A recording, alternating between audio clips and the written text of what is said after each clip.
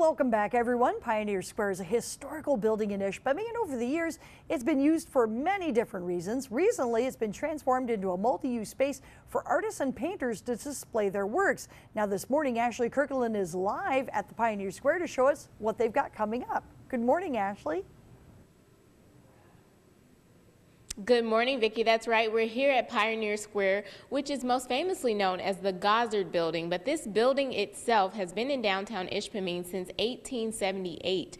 And so it's had multiple purposes since then. But like I said, it's been most famously known as the Gossard Building. And as you can see here, next year they are looking to transform it back to the Gossard Building. This is a picture of the old Gossard Building that used to be in place and what the use was for. And now this is a picture of what they hope for the building to be in the future starting next year.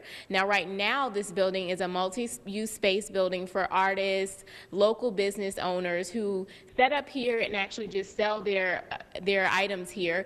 And they also have a special event coming up tomorrow from 4 to 8 p.m., which is the Christmas City Sidewalk event. And we're going to talk to the owners of the building, the current owners of the building, next to talk a little bit more about that event and what people can expect when they come out. Just a little preview of what you can see when you come down to the Pioneer Square is some pottery here. This is one of the stores that is here in the Pioneer Square building where you can come and shop and just find local things from the locally made artists here at the Pioneer Square building. It really is a beautiful building, beautiful hardwood floors, and they're all ready for Christmas as they have it decorated here with Christmas trees and ornaments and everything.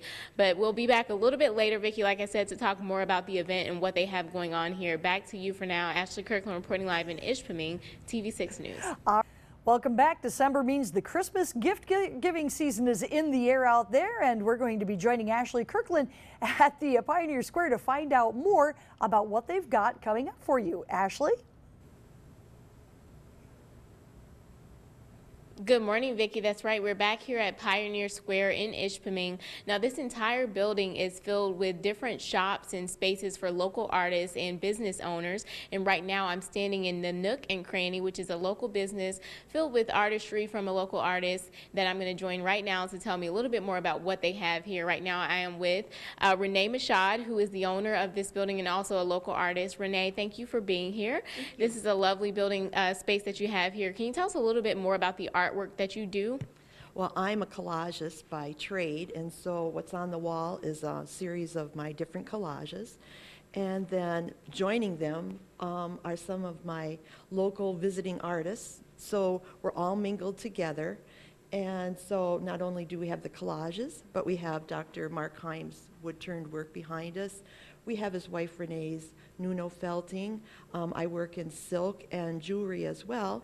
But there's other artists here that work in watercolor. Martha Fotopoulos is here with some of her cards and some of her prints. Jane Ladek is here with some of her watercolor. So it's a real community type of space. And so people can be assured that this is all local art that they would be purchasing and seeing here. Absolutely. Yes. We're all, I think the farthest we go is Marquette right now in here, Marquette West. We're a big part of the scene in Marquette County with the Lake Superior Art Association, as well as what we have happening down here on the west end of the county. Okay. And how long have you been in this location, to be exact? I've been here at this particular building for just over 2 years now. Had a little bit smaller studio, then came downstairs, was larger. That allowed me to have my visiting artist program. It allows me to teach now in the community. So it really opened up a lot more advantages as an artist downstairs. Right. And I understand since you did move from upstairs to here, this has been an evolving studio, and you guys, this is actually an active studio where you actually make the art, right? Right. This is a working studio, which means that while I might be giving lessons, or you might want to come in and buy a silk piece or a piece of wood-turned art, I'm working in the back. So while I might have posted hours Tuesdays and Wednesdays 10 to 5, I'm often here working. So you can just stop in by Happy Stance and have a cup of tea.